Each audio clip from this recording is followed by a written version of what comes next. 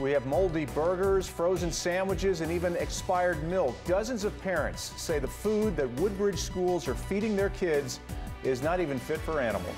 News 12 New Jersey's Naomi Yane is live tonight with this story. Naomi, this has to be frustrating for not only the parents, but the kids as well. Very frustrating, Brittany and Kurt. There's even a petition that's going around right now, started by students and their parents. Right now, we're seeing 1,100, we're watching that count, there it goes, 1,140 signatures on this petition so far. Again, started by students and their parents. And students are saying that the food the school system is giving them isn't fit for human consumption, and it's got their parents angry and looking for a new food service provider. Shame on you. You should be eating this, not them. That's the message from Alina Eleuterio to Woodbridge Township's Board of Education and Chartwell's K-12 Woodbridge School's current food service provider. How can you do this to these kids? My 15-year-old will come and tell me, Mom, this is wrong. What about a 5-year-old, 6-year-old?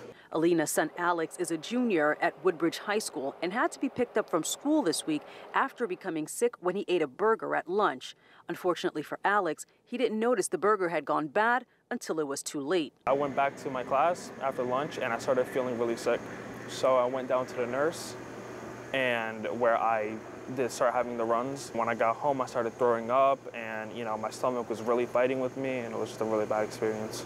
Rancid or uncooked food isn't only an issue at the high school level, but in the lower grades too. Christy Salzano has 2 sons in Woodbridge schools, one who attends Woodbridge Middle School and another at Ross Street School.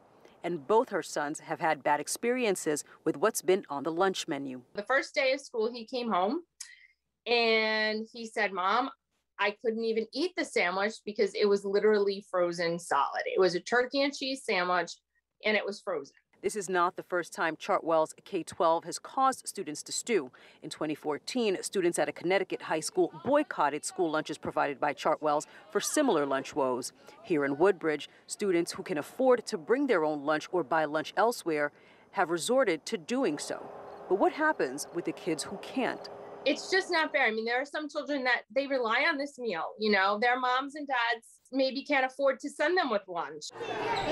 We did reach out to Chartwell's K-12, and a spokesperson for the company said, in part, we recognize there have been a few instances where we didn't meet the expectations of all of our students and families and have carefully investigated each situation.